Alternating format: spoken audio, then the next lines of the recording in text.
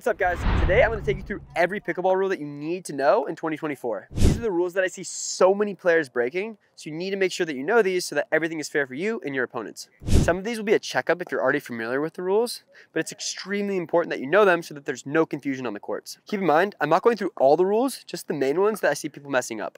At the end of the video, I'm going to take you through a few brand new rules that just came out in 2024. So if you don't know them, make sure to stay tuned. To start though, I'm going to take you through some of the main rules that I see way too many players breaking. Helping me today, I have my sister Kennedy.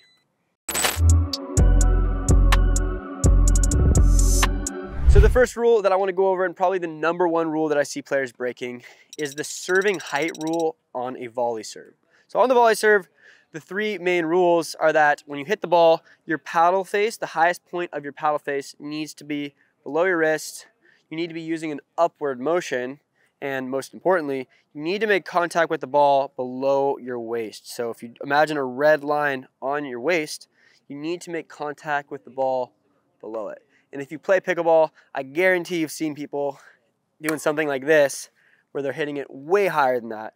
And why that's not good is because if you're hitting the serve too high, you get a huge advantage in terms of how hard you can hit the ball, and you have a better angle over the net. So if you're hitting the serve above the height of your waist, it's just not really fair, right? So at the pro level, there's been a lot of different rules that they put into place to prevent this from happening.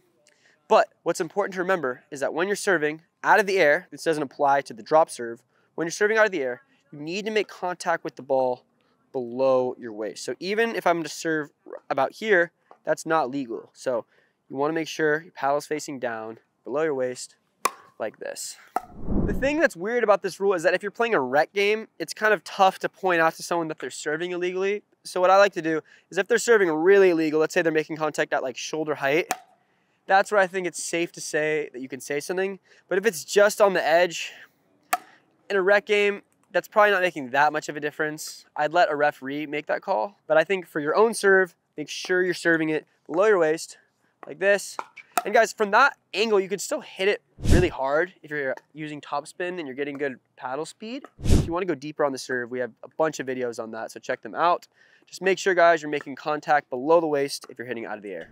And another rule I want to go over is in regards to the drop serve. So when it comes to the drop serve, none of the three rules about paddle angle and height when you hit the ball matter, but there is one rule in terms of how you drop the ball, which I have seen players breaking. I think a lot of players know this rule, but pretty much the only rule on the drop serve you really need to think about is when you're dropping the ball, you can't propel it down. So you can't throw it down like I did there, because that just makes the ball bounce too high. So you need to make sure that you just drop it with gravity like that. So just release the ball and let it fall down. This is legal. This is legal. And to give yourself a little extra boost, you should probably drop it from a higher point so that it bounces higher. I'm bouncing it from here. It's a very low bounce. I can't really even hit the ball. So drop it from a high point. But there's actually one more rule that I want to talk about in the serve. It's actually more etiquette than a rule, but it is in the rule book. Whenever you're the serving player, make sure to wait until your opponent's in position, like Kennedy is there. They're looking at you, waiting for the serve, then serve. What you don't want to do is serve while they're walking to get ready or they're not looking at you, because obviously that's not fair, and you don't want to win because they're not ready. You want to win because you're the better player. So make sure they're ready. That's one of the rules. It's also just good pickleball etiquette. The next rules that I want to go over though are in relation to calling the ball when it's out. And as you know, this can be a little bit controversial. So the first thing I want to go over is when to call the ball out. So what's important to know is that you can't call the ball out before it bounces. So if you call the ball out while it's still in the air, technically that's not allowed. And even though it might be going out, you want to wait until the ball bounces. The next thing to keep in mind is that if you wait too long after the ball bounces to call it out, if your opponents are nice, they'll probably give it to you still, but you want to make sure you're calling it immediately right after the bounce or right when it bounces. So a good out call looks like this. Out. So as you saw, I said it verbally, and I also raised up my finger, which is what you do to signal that the ball is out. So I recommend always verbally saying it and using your finger to signal, because your opponents might not hear you, and that can create some controversy. So always verbally say that the ball is out and use your finger. The next part of calling the ball out, and probably the most important part, is when you can call the ball out. And this has to do obviously with where the ball is landing. So the rule book states that to call the ball out, you need to clearly see a space between the ball and the line. So you can see here, when I have this ball on the ground, you can see that there's green right before you see the ball. right? Where this could become a little iffy though is if the ball is overhanging on the line. So you see here, you guys can actually see from that angle that there's a space, but as we go more towards the line, which a lot of the time you'll be looking at it from this angle, you might not be able to see a space. So this is where I think that there can be a little bit of confusion, but what I like to advise to my students is that if you can't tell that the ball's out 100%, don't call it out. Just give your opponents the benefit of the doubt. If you're just playing a recreational game, it's not that important. There's not that many calls like this anyways. But if you can clearly tell that the ball's contact point is on the outside of the line, then you should call it out. So it's important to note that even if the ball is overhanging the line, it is out, right? So if the ball is contacting the ground outside of the line, regardless of where it's over, it's out. So if you can tell that this is the case 100%, call it out. I don't think you need to be that careful in regards to that. But one thing that I advise is just good etiquette is that if you call the ball out and your opponents are angry about it or they question it, if you're just playing a rec game and it was close, maybe you weren't 100% sure, you can just give them the benefit of the doubt. I don't think it's super important, right? One call, it's not gonna happen very often. So if you aren't 100% sure and your opponents are asking you if you're 100% sure or maybe they're mad about it, you can just give them the call. That'll keep the vibes on the court good and it'll prevent players from thinking that you're cheating them. Hey guys, next I'm gonna remind you of the non-volley zone or kitchen rules so you don't mess them up. Before I get into that though, if you haven't already, make sure to subscribe to our channel. Every video that we make is designed to help you learn more about the game of pickleball. So if you're getting more into it in 2024, make sure to head below the video and click the subscribe button. Also, when you're down there, make sure to click the like button. This will help spread the video more so that more players know the rules. But back to the kitchen rules. If you play pickleball, I hope that these are some of the first rules that you learned. But where I still see players getting it wrong is with the momentum after they hit the ball.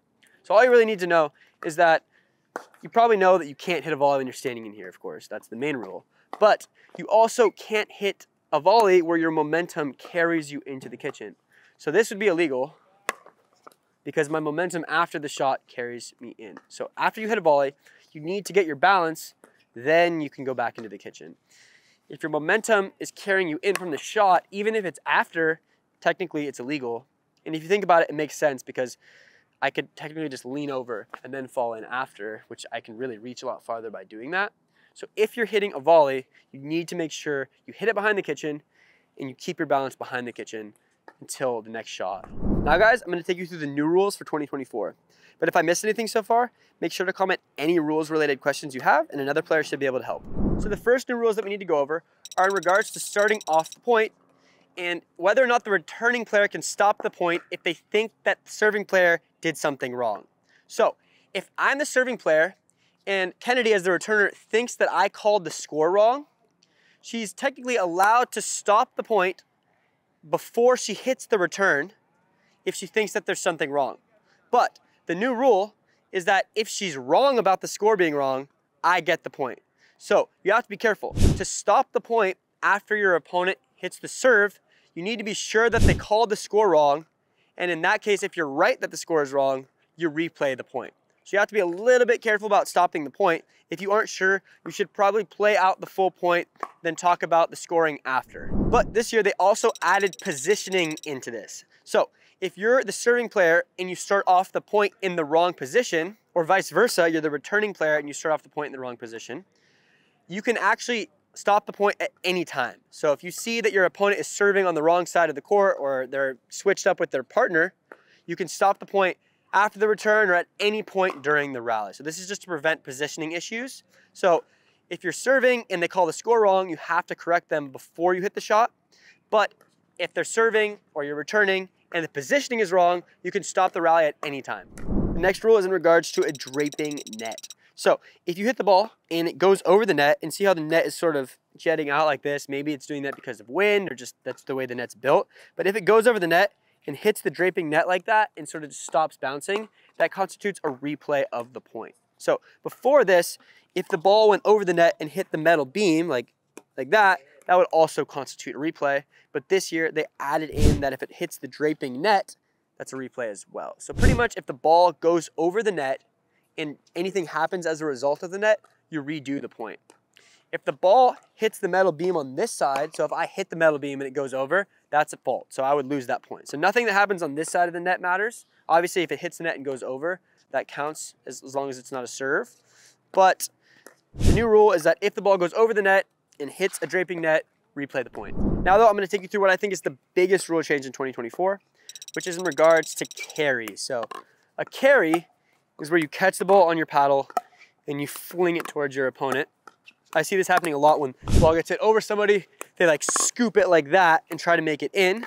So in 2024, regardless of whether they're intentional or unintentional, carries are illegal. So the definition of a carry is when you catch the ball on your paddle and you fling it towards your opponent. What's important to distinguish though is the difference between a carry and a double hit.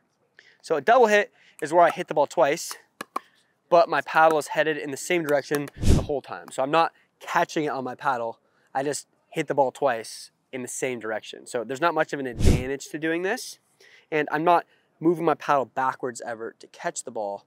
I'm moving it forward the whole time. But maybe I'm hitting it slowly, or maybe it hits the throat of my paddle so that it makes me accidentally hit the ball twice. Regardless, it's legal. It's not necessarily giving you an advantage. So whether you're trying to do it or not trying to do it, double hits are legal and carries are illegal.